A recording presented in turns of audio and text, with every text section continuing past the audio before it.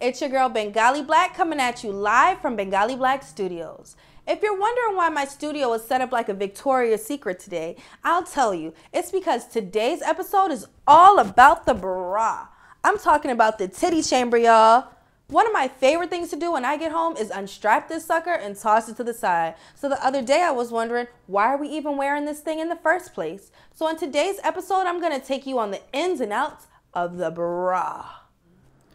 Okay, let's get into it. To understand the root of its purpose, we have to start at the beginning, the breast. Breasts are organs located on the chest and are a trait that both the male and female species have. The female breast is more developed than the male breast because the milk it produces is used to feed babies. But if breasts are merely a device to feed infants, why do we put so much emphasis on them? Why do we create devices to restrict and contain them? Well, to find out that, we have to take a journey through history to ancient times. As with most of our culture's civilization, we have to start with Egypt. In ancient Egypt, undergarments weren't even thought of. Clothing in ancient Egypt was already very expensive, so loose-fitting dresses and tunics were a popular choice in everyday fashion. Due to the hot climate, most people opted to go bare under their clothes, so wearing a bra would have never even crossed their mind. Not much is known about how Egyptians viewed breasts, but we can see in art that they were mostly depicted for religious reasons. It wasn't uncommon to see a woman nursing a divine figure or pharaoh, but other than that, breasts didn't create such a commotion as they do today. Throughout history, civilizations have tried to minimize the appearance of breasts. In cultures like China, a practice of chest binding was used to flatten shapely breasts and create more of a childlike frame. The preference of small-appearing breasts was probably the inspiration of the dudu, a garment resembling a modern-day halter top. It was used to cover and flatten a woman's chest area. Although this was born to restrict breasts, it was probably the first evidence of a decorated bra. These garments feature beautiful art, cultural symbols, bold colors, and intricate designs. Due to the conservative nature of the Chinese, these garments also helped women express themselves and empowered them. Chest binding existed in several cultures, which is why it's not surprising that someone thought to create a less painful device to create a binding effect around the breast. Fortunately, not every culture felt like titties were something to be ashamed of. Evidence of this can be found in ancient Greece and the Minoan civilization of Crete around 3,000 years ago. While most of the Western world was going free breast, Minoan women used cloths made of leather or linen to support their breasts. These devices resembled a modern-day sports bra. Minoan women didn't shy away from the beauty of their breasts. In fact, they celebrated them so much that they designed bras that would support and expose them at the same damn time. This style influenced Greece for centuries, as many women opted to wear decorative breastbands around loose-fitting clothing. This style was inspired by Aphrodite, who was rumored to make any man fall to his knees when she wore hers. The Grecians might have been one of the first cultures to sexualize breasts, something that continued on to modern times. Over in Rome, breasts were simply viewed as milk bags for babies.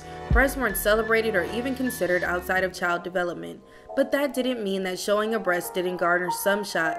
Historical accounts claim that showing a disgruntled soldier your breasts could save you or your children's life. A bandeau bra was a common staple of Roman fashion as a way to minimize the breasts. In Rome, big breasts were considered comical or a sign of old age, so small, perky breasts were the trend. Roman women practiced chest binding to stunt breast growth and keep what they considered a youthful appearance. We've come quite the distance in how we view breasts. We no longer try to bind them down to minimize them, but we do our best to try to shape them and create a more flattering appearance. This idea of beauty was inherited by the French in the 1600s. French women would use corsets to elongate their torso and push their breasts up until they're almost falling out their dress. They also appreciated a cone shape as opposed to the rounded shape that we prefer today. During the Edwardian era, women liked an S-shaped body, so they used girdles to push their torsos forward and push their hips backward. It sounds crazy and painful, I know. The things that we ladies do for beauty. Thankfully, one woman had had enough of this painful practice. The same year the monumental Eiffel Tower was erected was the same year another monumental event took place, the creation of the bra. Hermine Cadal was a French native who owned a shop that sold made-to-measure underwear. When Europeans started to set up colonies in Argentina, Hermine was all over it. She swiftly moved to Buenos Aires and set up a lingerie shop. She went back and forth to Paris to get materials and inspiration. At this time, Paris was at the center of the fashion game, so it was no surprise that Hermine's shop became the new hotspot for the fashion-forward colonists. It was here that Hermine decided to reinvent the corset design. She cut the corset in two pieces, one that would support the breast and the other that would shape the torso. She called the bra portion a corselet gorge, and she debuted it at the exhibition of 1889.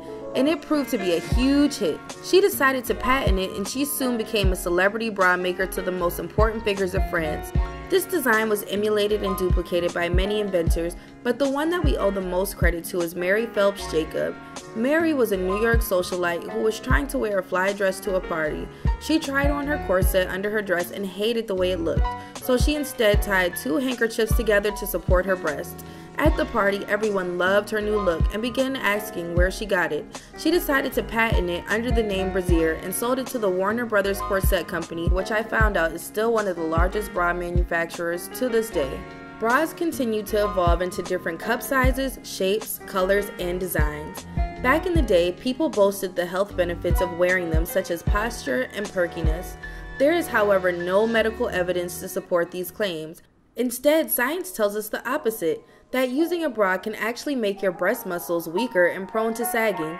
Still, I can't deny how empowered I feel when I put on the right bra and instantly feel more attractive. Although my favorite part of the day is taking my bra off, I can't deny that I wouldn't feel as sexy without the right bra for my everyday wear. This Western standard of beauty is something that has expanded globally. Many women around the world empty out their bank accounts to be able to afford the best bras. It's unfortunate to think about the women around the world who can't afford them. A bra in the US ranges between $30 and $300, which in some countries is an entire monthly wage. This means that some women might go their whole lives with one bra or no bra at all. That is why I advocate for my followers to consider donating lightly used bras to one of the organizations I've listed below. Some donate to homeless women, some donate to women in third world countries, and some collect them for women to sell to create additional sources of income. I urge you to do your research and find the best organization that aligns with your personal values. Either way, you can't go wrong by donating a bra to a good cause and supporting a sister in need. Well guys, I hope you enjoyed today's history lesson on the bra.